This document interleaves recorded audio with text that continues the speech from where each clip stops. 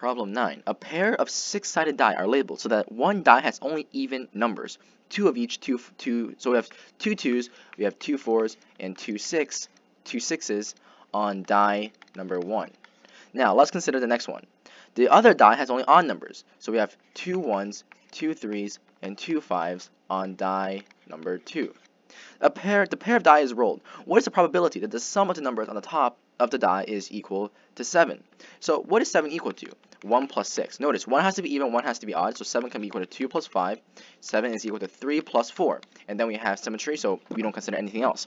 Let's consider case 1, when it's going to be 1 plus 6. What is the probability of rolling a 1 on die number 2, right? Because die number 2 contains all the odd numbers. Well, obviously we have 2 winners over 6 total.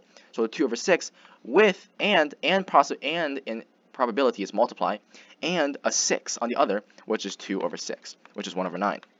So that is going to be 1 over 9. Well, by symmetry, we're also going to have 1 over 9 and 1 over 9. So therefore, we sum it together, case 1, case 2, and case 3, to get 3 over 9, which is 1 over 3rd. So 1/3 will be your answer, and that's answer choice D.